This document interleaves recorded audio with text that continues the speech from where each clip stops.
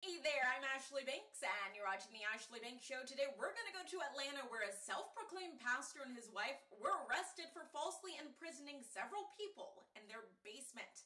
Let's get started. Earlier this week, Jack Dorsey, the CEO of the Democratic Republican elite, cheated their way into a system built for them. The self-proclaimed pastor, who was arrested last week for falsely imprisoning several people in his basement, maintains his innocence and claims that he is being unfairly targeted by the media. He says the media is trying to ruin his reputation as a black man. Curtis Keith Bankston's attorney Dexter Wimbush stated, "I am disturbed by this continual attack on black men in America. It is unfortunate that the news media will highlight the wrongs that black men do, but there seems to be this intentional plan to eradicate even the black men in this country who are doing the right thing." Bankston and his wife Samantha Sims Bankston were arrested and charged with false imprisonment after authorities found 8 people locked in their basement. On January 13th, emergency crews traveled to a property to assist a patient suffering from a seizure. Upon arriving to the premises, authorities discovered the entrance of the basement was secured by a deadbolt.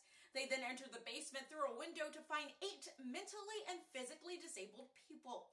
The couple had been leasing the residence for over a year and were using it as an unlicensed facility under the guise of the church, One Step of Faith Ministries.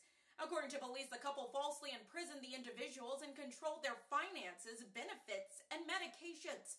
The victims have since been rehoused and are receiving proper medical care. According to reports, Bankston and his wife could face more charges in the coming days. The facts in this case are disturbing and play out like a storyline in a movie. It's going to be interesting to see the outcome.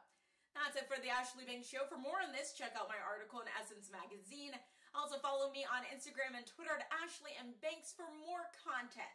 If you enjoyed today's show and would like to support, feel free to send your donation via Zelle, Cash App, Venmo, or PayPal. No amount is too small, and whatever you donate will go towards expanding the show. I thank you in advance for your donation and for watching. I'll catch you next time.